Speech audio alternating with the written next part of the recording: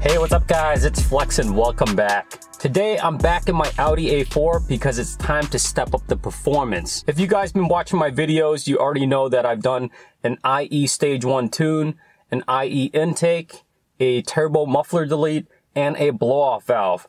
And the car has been amazing. It drives really well, especially compared to stock. And if you haven't seen those videos, definitely go check them out. I'll link them in the description below. However, I want more power. So that means I'm trying to get to stage 2. So in order to do a stage 2 tune, I'm going to have to upgrade the intercooler, the downpipe, and then of course do the stage 2 tune. So for today's video, I'm only going to be upgrading the intercooler, and in future videos, I'm going to do the downpipe and the stage 2 tune. And I want to thank IE for sponsoring this video and providing me with the intercooler. And if you're interested in performance parts for your Audi or VW, definitely go check out IE. Before we get to the install, why did I choose an IE intercooler? Well, the stock intercooler for most cars, they're designed to work for the OEM tune. So when the turbo compresses the air and it goes into the stock intercooler, that intercooler does enough just to cool down the air to meet the specifications of the OEM performance tune.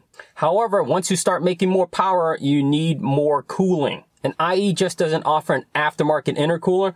They offer something that's really unique, which is called FDS. So number one, their intercooler is way larger. Number two, it's a lot more durable. And number three, the FDS system is really cool. So what it does is it actually channels the air into different compartments of the intercooler, so it's evenly cooled down before it goes into the engine to burn up and create a lot of power, which is pretty unique compared to all the other aftermarket intercoolers out there. So yeah, I'm super excited to install this intercooler on the car, and I think it's definitely going to change the way it looks as well. So now, let's get to the install. So the first step is to remove the front bumper. I'm not going to walk you through all the details. There's some good tutorials on YouTube. I'll link below. But I just need to remove this black cover up here and then a few screws up top.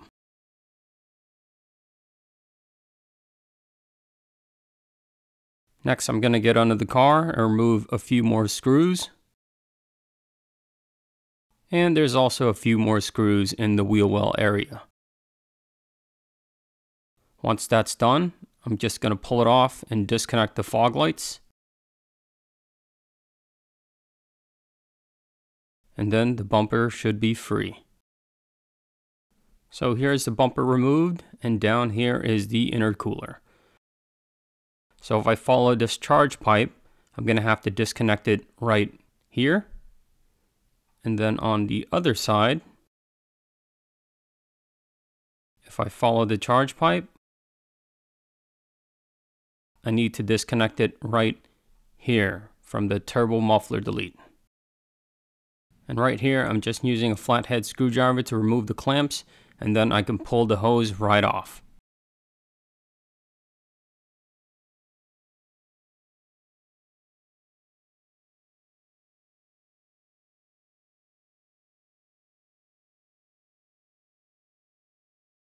So I have both sides disconnected. The next thing is to unmount the intercooler, taking out the screw right here. And then this clip, I'm just going to push down and pull out. And then that should release the intercooler.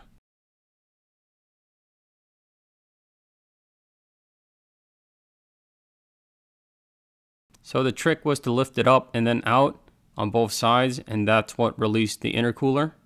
But you can see those are the charge pipes. So now let's take a look at the new one. So you can see there's the new intercooler. Look how large that is. The quality is really nice. So the stock one, it only measures about 6 inches. And the new one, check this out. It measures about 16 inches. That's almost 2.5 times more. So this one has plastic on the side, but the new one, it's all aluminum construction, and it's really nice. And my kit also came with some mounting brackets, hose clamps, and screws and bolts. Now let me show you the turbocharge pipes. So here are the rubber OEM pipes. They're not that good. They'll tear eventually, but check out the brand new one from IE. These are silicone and they're so much stronger, and they're definitely going to hold up a lot longer and better with the new intercooler. I forgot to mention that it also has a port right here if you want to do some methanol injections, which is pretty cool if I want to do it down the line. So now I can grab the new intercooler and the accessories and begin the install. So this is actually supposed to slide up. I couldn't get it up because this mount is in the way on both sides. So what I need to do is actually loosen up this crash bar. And it's actually pretty easy to do. There's just 2 bolts up here and then 2 bolts on the other side. And on both sides I need to remove the horn off from its bracket. And then this should come right off. So right here I'm just breaking the nut loose on the horn mount and then taking off the 2 bolts holding the crash bar in place.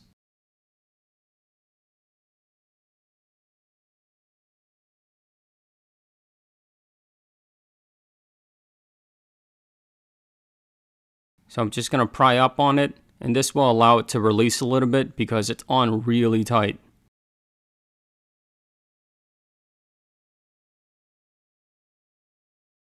So I was able to loosen it up probably about 1 inch. I didn't really need to take it off, and then I was able to sneak the intercooler right up and bypass these mounts.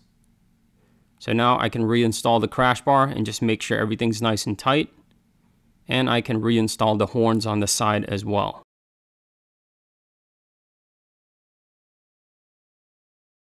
So on the lower right, there's this mounting hole. I'm going to put this spacer behind it and then screw on this included screw.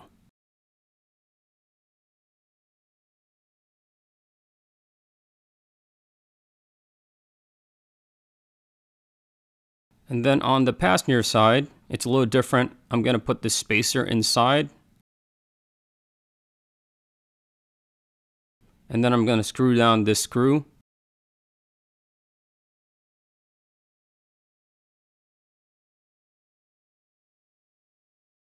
Next are the L brackets with an included screw.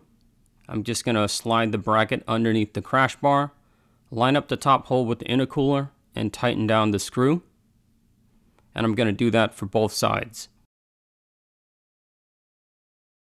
Down here, it has these little screws that I'm going to screw into place. And this is just going to tighten the bracket against the crash bar.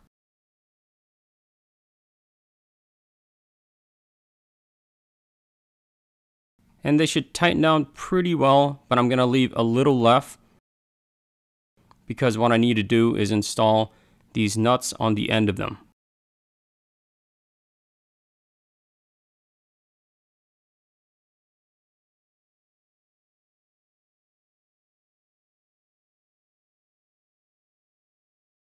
And I'll repeat this for the other side as well. Next are the charge pipes. I'm just going to slide it through and then make sure I tighten it down with the included clamps.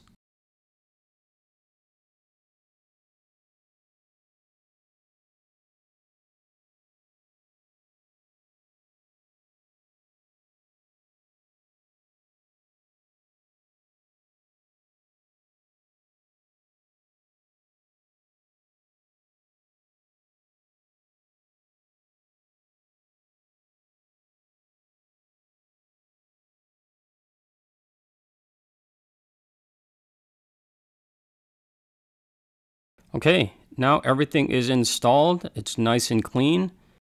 But before I put the bumper back onto the car, what I'm going to do is I'm going to paint this crash bar black. And the reason why is I'm going to install a brand new grille, and that's this RS grille right here. Here it is, all nice and blacked out. Next, I need to remove the grille. First, I need to remove the foam piece, which pops right off. And then take all these screws out along the perimeter of the grille, and then unclip the grille from the bumper.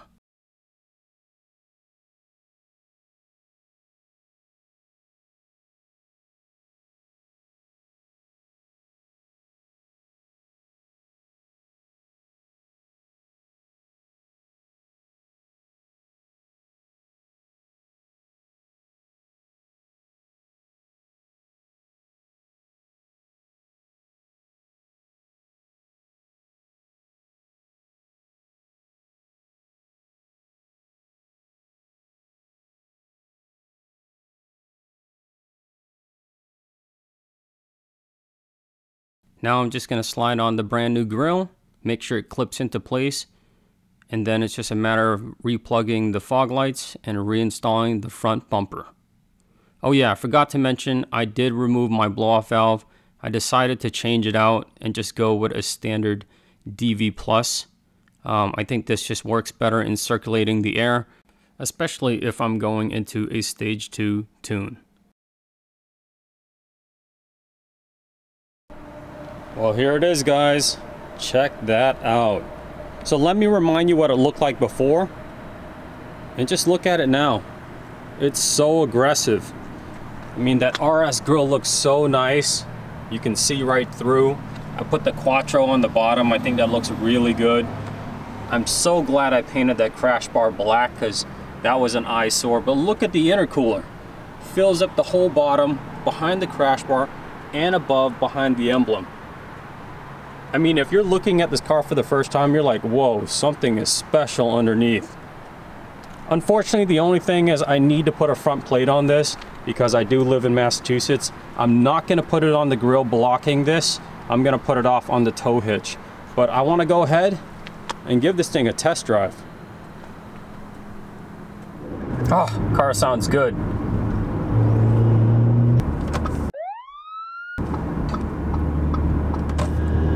So I've been driving for a while now, and it's hard to tell the difference of the car with the new intercooler because it's so cold outside right now. The air is already cold going to the engine, and I'm not going to drive around for 2 hours just to warm up the car to see if there's a major difference. I mean, my goal at the end of the day is a stage 2 tune, and this is just part of getting to that stage 2 tune. The good thing is there's no check engine lights or anything. I don't hear anything crazy. Everything is working perfectly fine. So there you have it, guys. What do you think? I think it looks awesome. Unfortunately, I'm not going to feel the true performance effects of it yet. I mean, right now it's pretty cold outside, so the air is already cold.